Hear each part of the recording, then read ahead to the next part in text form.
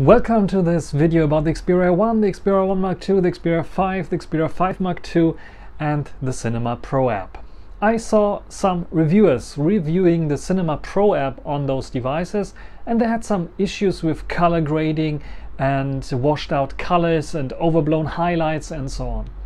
I want to address them in this video.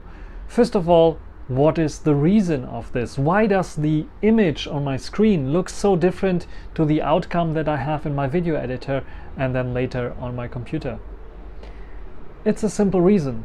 The Sony Xperia devices record in HDR, which stands for Hyperlog Gamma, which is a format in which you can create high dynamic range videos.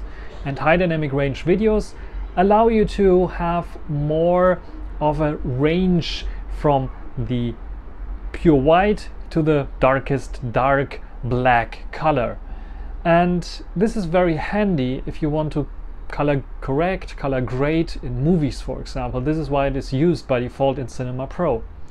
And the problem is your Xperia device has an HDR screen, so it will show you the preview as it looks like on an HDR screen. You probably don't have an HDR screen on your computer. This is one issue, and the other issue is that the software that you're using is not able to convert this HDR into something visible on your non-HDR display. There are, for example, some exceptions as well, like the MPV program, which I use for Linux, for example, which is capable of just converting on the fly the HDR HLG video to SDR so I can watch it on my system. But how can I share this? If I upload the HDR HLG to YouTube directly without editing, no problem, YouTube will take care of it, even though not perfectly, as you might see when watching the video after conversion. But what can I do if I just want to use this video just like in an interview situation or in a vlog or something like this, what I do right now here, talking into the camera and for YouTube, and want to add some fancy titles and so on, and I want to use it in a video editor. Most of the time the video editors that you use don't have the support for HDR HLG, especially those on the smartphone itself. So what you have to do is convert it from HDR to SDR, standard dynamic range, that we usually have on our viewing devices. So this can be a bit cumbersome if you have to do it manually. You can do it manually in video editors. Just color grade, edit it. You can just also save a color profile in your video editor and use it later on. But not all of us want to do this. I want to just upload this video and that's it. So what I came up with is a nice conversion script. I use the ffmpeg library. ffmpeg is an open source video conversion tool or multimedia conversion tool, which allows you to do some interesting settings like the HDR to SDR conversion. And I add some other parameters here and there to make the contrast a bit punchier and the colors a bit punchier and so on, so to have a nice looking video. And the only thing that I need to do after I record this video is just put it on my computer, run the script on the file. It will create a new file for me with all the corrections in SDR format, so I can use this in my video editor to edit some stuff even further if I want to, and just upload it to YouTube then. So what I want to show you right now is how to use the script. First of all, let me show you how it looks like with HLG HDR without applying the script, basically without converting it. This looks like this. And now after the conversion, you can see we have a bit more contrast, we have a bit not so washed out colors. My face looks a bit nicer, even though I have a gray shirt here and black shirt. A gray jacket and black shirt. You will see the difference, and I will show you an example later on my computer where we show you how you can do this on your computer. ffmpeg is a software that is available for Mac, for Windows, for Linux, I'm a Linux user, so I will show it you on Linux, but on Mac, on Windows, it works pretty much the same. You have to install the application and then open a terminal to run it and add all those parameters. And of course I have the option to create a script and just simply run the script on my video, and I will show you how this works as well. I created a little script to show you this. So let's go to the computer and let's take a look at the script, and I also show you the parameters that you can change to create the look that you desire, because I'm now showing you my look that I desire, but you might have different taste in terms of colors. Do you want more saturated colors? Do you want to more desaturated colors? Do you want to more gamma, more highlights? Do you want to more contrast? All of this can be configured simply in this script, and I will show you how to do this right now. So let's take a look.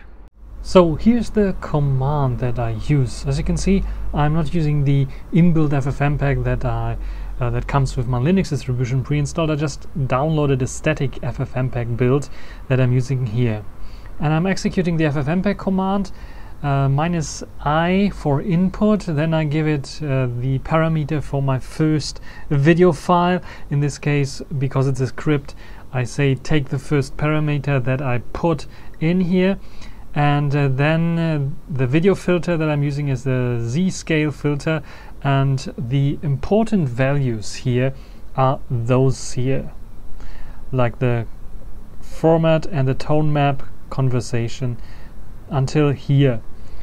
And the rest is something that you can change as well, but you can see here zscale is used for BT709 or Rec 709 conversion as well, and the format is also known. So this video filter is basically what you need as special parameter. Everything else is what you can set up the way you like it. So for example, by default, the CinemaPro app creates an lib x265 video, but I want to convert it to lib x264. This equals to larger file size. So if you don't like this, you can of course change this to x265. Then I'm using a quality of 10 here. You can of course increase this or decrease this depending on your situation. And of course the preset, you can also change this to fast if you want to have like a better quality, but I usually tend to use the ultrafast one because I don't see much of a quality difference, and for the smartphone video I think it doesn't matter so much. And then we have our second argument, which is the output file that I use here. So what I can do now in a terminal is simply open up the terminal. I can execute this script, script.sh, and give it an input name, which will be my mov something movie file, and I can say output.mp4, and it will then start rendering the clip. And I can demonstrate you how this will look like with an example clip that I have here under my download section. First of all, let's play this in VLC, and you will see that the colors are washed out, contrast is a bit missing, and overall the exposure doesn't seem right. If I stop here, you can see it's washed out, the contrast is missing, and yeah, it's not the way I want it to look like. After conversion, however, let me go to the first file here. What I have then is a way better file. Let me open up this with MPV. You can see boosted colors. Compare this by putting the VLC and MPV right next to each other, and you can see the same scene here, overblown highlights, overblown colors, missing details on the left, and we have this back on the right. But you can also see the colors are different. Here in the sky especially, this is a real blue, and this is more like very light blue. Then of course we have another trick. we have the option to change the way we want our look to look like. So this is the LUT 1 basically, where I have desaturation set to 2. There's another LUT, you can see here, LUT 2, where I have desaturation set to 0.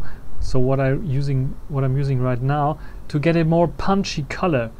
So let me show you a comparison between this one and this one. Oops. Again, this one and this one. So with a few tweaks you can see that I get a bit more punchy colors on the LUT 2 version in comparison to the LUT 1 version, which seems to be, have desaturated colors, as you can see here. And this one has more punchy colors. I like the more punchy look, but depending on what the desaturation, option parameter in the script. So desat to 0 for the look on the right, and desaturation to 2 for the look on the left. You can see the color is more blue in the sky here. Here it is more desaturated, it's not so blue. And the same goes for the green grass. It is not so green here as it is here. So these are the parameters you can change. If you have a scene which is like too bright still, what you can also do is go into the script and change the gamma.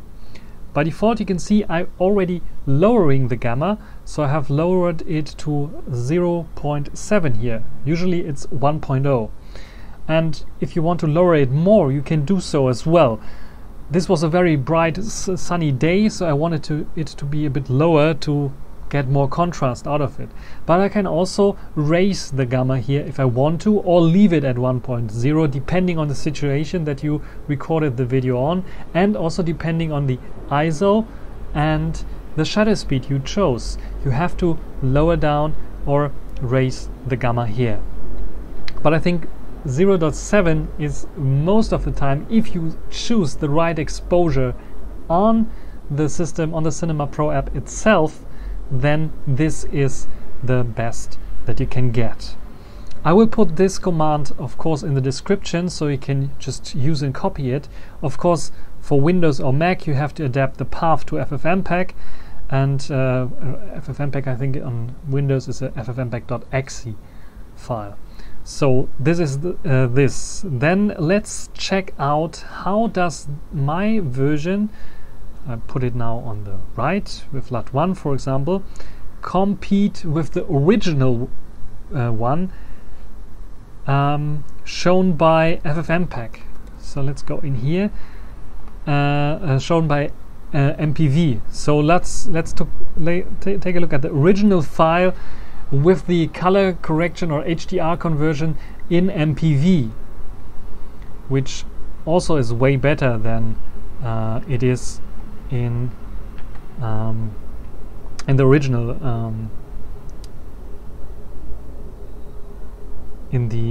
which is way better than the original look of VLC.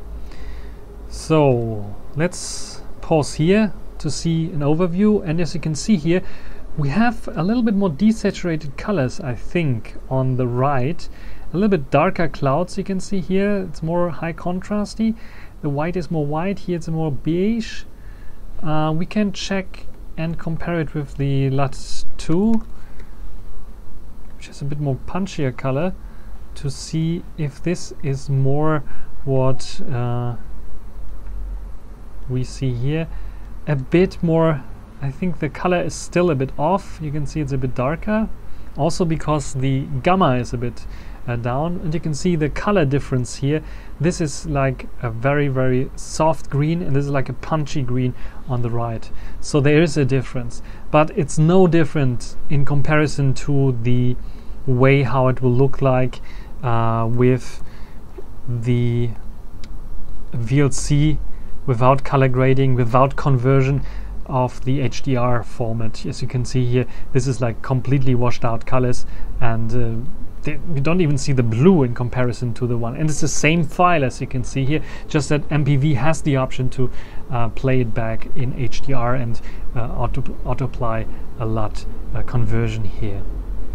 So this is, I think, enough for the demonstration and enough for telling you what to do. So I will post this ffmpeg command in the comment section, in the description, and you can then comment if you have like other ffmpeg commands that you use for converting your CinemaPro videos into SDR format to convert and use them in your video editor. Of course, after this conversion is done, if you don't want to use the gamma, for example, you can just leave it out. Just copy this, just leave it out if you don't want to, and you can use the gamma correction and color correction, saturation and desaturation. You can also leave out and do this all in video, in post production in your video editor. It's also possible, but this is the one that I would recommend you to convert first, because then it is way easier to adjust little things